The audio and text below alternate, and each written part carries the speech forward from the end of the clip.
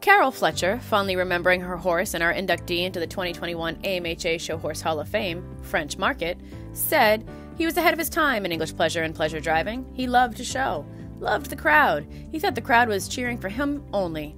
The more they cheered, the more he grew. He thought he was the best and only horse in the ring. Until the day he died, he thought he could go to the Grand Nationals and win.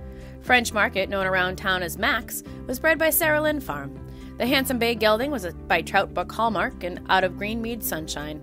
His arrival in June of 1986 was the start of a long and beautiful life of 35 years, with a show career that spanned 22 of those years. Max attended his first Grand National in 1987 as a yearling and grew into an English pleasure and pleasure driving champion, finding success with amateurs, ladies, and junior exhibitors alike.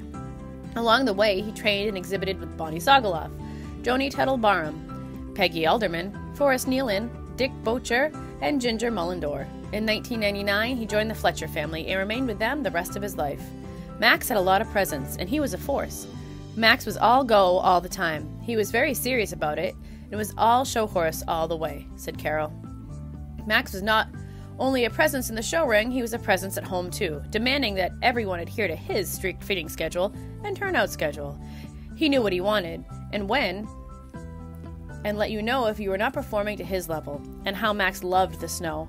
Up until the winter before he passed, he would go play in the snow, like a big dog. And then there were his birthday parties. Guests would gather on the patio as soon as he arrived and saw them, waiting there just for him. He would grow about 10 inches and just pose and pose. Many adults and kids came to see Max, and he graciously introduced them to the Morgan breed. A lot of his visitors showed other breeds and asked to ride Max. They all said the same thing, wow.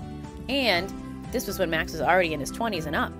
He always sent the kids home with an AMHA activities book and great memories. What a breed ambassador.